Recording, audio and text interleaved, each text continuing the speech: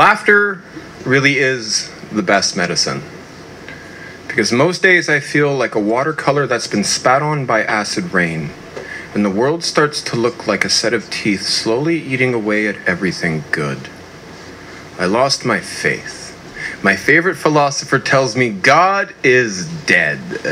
And if you think about it, if a dog can be man's best friend, then God must be man's best imaginary friend. And if time dictates that dog gets killed off with old Yeller compassion, then I'm pretty sure the only way to dethrone such a vengeful idea sitting on top of a cloud is by pointing at it and laughing. But no one got the joke, so no one laughed.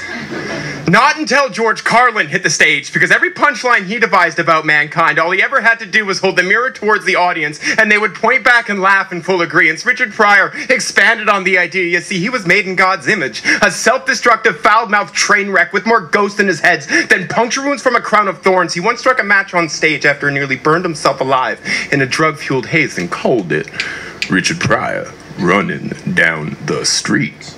Gilda Radner was a wonderful woman, but the spotlight was a bear trap, and she was starving, placed on Dexedrine diet pills at the age of 10. She embodied a lifelong identity crisis, once telling a reporter she had thrown up at every toilet in the Rockefeller Center, but famously laughed it off as she was diagnosed with ovarian cancer and said, if it isn't one thing, it's another.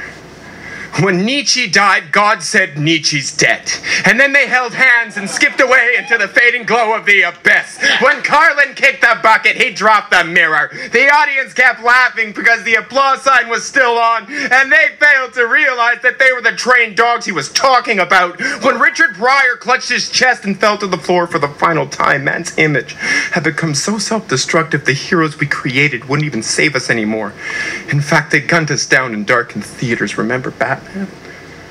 And how you could smell the gunpowder like sulfur from a match? When Radner's cancer came out of remission, she didn't even have time to say a prayer. She was afraid of falling asleep, so the doctor sedated her, and like a princess in a dress, she slipped into a coma. Gene Wilder was by her side. The love of his life died, and his recent movies were a failure. If it isn't one thing, it's another.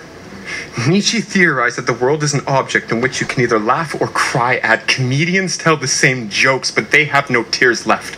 As individuals, they're insufferable, addicted, and so afraid of their own existence. Blistered, burned victims, calloused turtle shells, all in one. But as soon as they hit the stage, they can inspire hope in such a twisted way by making us laugh at the strangest and cruelest parts of our existence, and that's our job.